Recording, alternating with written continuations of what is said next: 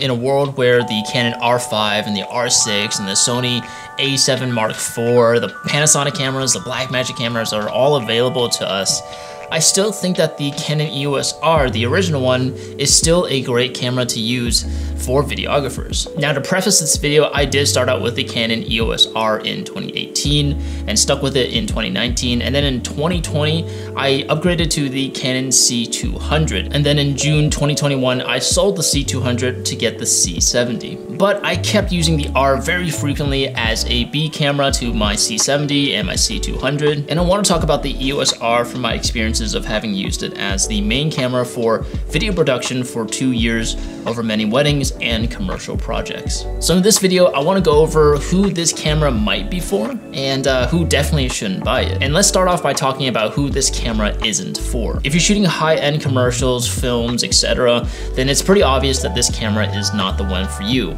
The lack of full-frame 4K high frame rate options if you're into that kind of stuff, and as well as the limited codec options, is not suitable for those higher end productions. If you're looking for a high-end cinema camera look, then the limited 10-stop dynamic range, as well as only having C-Log color profile, isn't gonna cut it. If you need super clean low-light footage because you're shooting at higher ISOs, then you should probably look into Sony's lineup of cameras at the same price point. They're probably much better suited for shooting in those conditions. If you need dual card slots because you're afraid of losing footage, cards corrupting, or you just need a backup, then there are other cameras that have that feature. If you're looking for in-body stabilization or IBIS because you're shooting a lot of handheld footage on run and gun shoots, then something like the R5 or the R6 and other Sony cameras and other Panasonic cameras have that feature, since the EOS R only has digital stabilization, which is And finally, if you need 120 frames per second slow motion,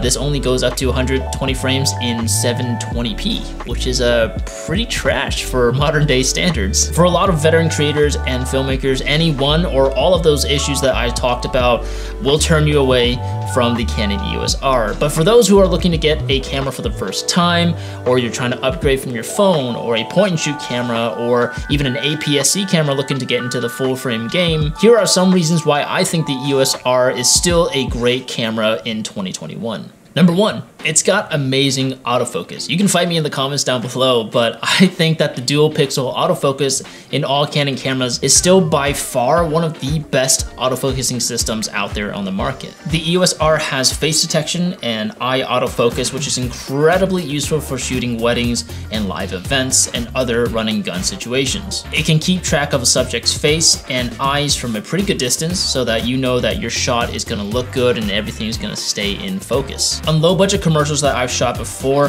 autofocus is very useful and almost necessary since I'm just shooting with my wife and I don't have a focus operator with me to help me pull focus. In those situations, I would have to either manually focus, which can be tricky, especially if I'm adding movement to the shot, or I can just use autofocus and let it do its magic. Dual pixel autofocus is reliable, it's easy to use, it's accurate, and it's one less thing that I have to worry about on set. Especially on shoots where the crew size is very limited, having the camera be that extra person for you is extremely valuable. Number two, I don't really need 4K 60 frames right now for the stuff that I'm shooting. 4K on the EOS R is kind of terrible. You crop in like way too much for it to be usable.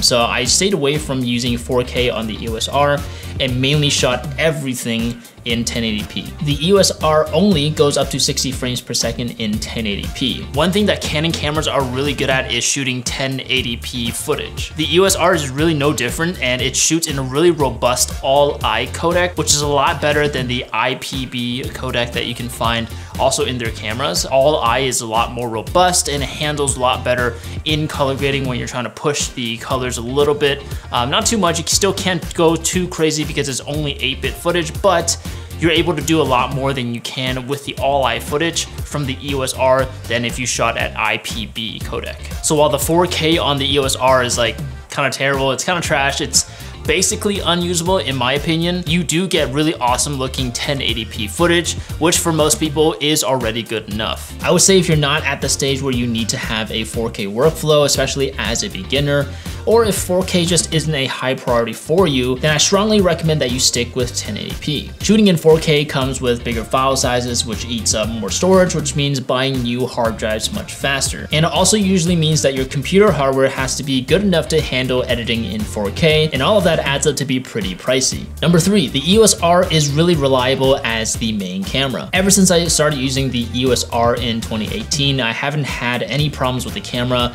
in terms of like overheating, or corrupted files, or any of these other problems that you hear about online. With all of these stories of filmmakers and creators having to stop recording because of overheating issues or having anxiety about whether or not their camera is going to shut down at any moment, it's really comforting to know that the EOS R will handle any situation without me having to stop recording because of a limitation of the camera. As a comparison, when I rented out the R6 to try it out, I set the camera down and pressed record to see how long it would take for the camera to overheat and tell me that it needed time to recover. It lasted about 10 minutes before it had to shut down, and this was me shooting at 4K 60 frames per second the whole time. Maybe it would have given me more time if I shot at 24 frames, but I highly doubt that it would have been a significant amount more. Okay, just want to clarify that I had been using the R6 for a little bit before I did my overheating test. It's non-scientific overheating test, so that's why I probably got a much lower recording time than what it says like on the manual and what other people have been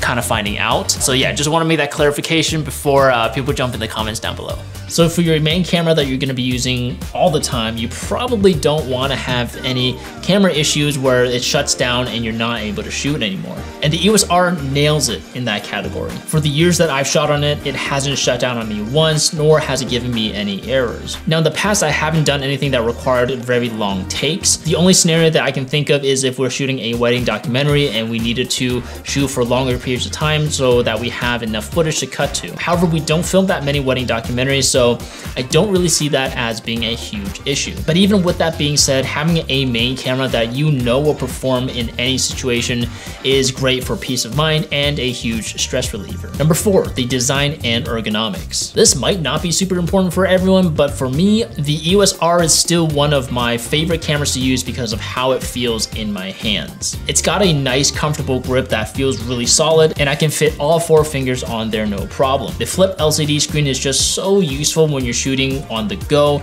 and you're holding the camera up high or down low, and being able to swivel the screen so that you can see what you're shooting is awesome. Another reason why I love the flip screen so much is because if I'm shooting on a gimbal, especially for weddings, and I'm leading the couple down a pathway or a hallway, I can flip the screen around and walk forwards instead of backwards so that I can see where I'm going, but still be able to compose my shot and see what I'm shooting at the same time. And speaking of gimbals, the EOS R is pretty light, and putting it on a gimbal like the Zhiyun Crane 2S is really easy, and it makes the whole setup much lighter to use versus something like my C70. This lets me operate it for longer periods of time, especially when I'm shooting 8-hour weddings. So if you're also into using lighter setups like I am, then the EOS R might be a really good fit for you. And number 5, the last thing to talk about is price. The ultimate deciding factor for many people when it comes to getting new gear is how much is it gonna cost? Now you can obviously buy it brand new from Canon or Amazon or any of the other retailers for around $1,800, but I highly suggest going the used route. Yes, you would lose out on things like warranty, but if you're looking to save some money, I'm seeing a lot of great EOS Rs that are going for around $1,300 on eBay, and they're still in great condition. There might be some wear and tear from the previous owner, which is pretty expected,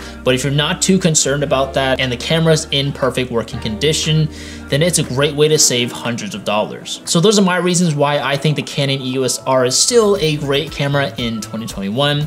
But obviously those are very specific to what I do, and they might or might not be what you're looking for in a camera. If it is, I've got links down below for you to check out and see if the camera is really right for you. If not, then there are other really great cameras out there for videography. With that being said, I hope you liked this video. If you did, I'd really appreciate a thumbs up, and I'll be making more videos in the future, so make sure to subscribe and turn on the bell to get notified of when those videos drop. Until the next one, my name is Alex Chung, and I'll see you later. Bye.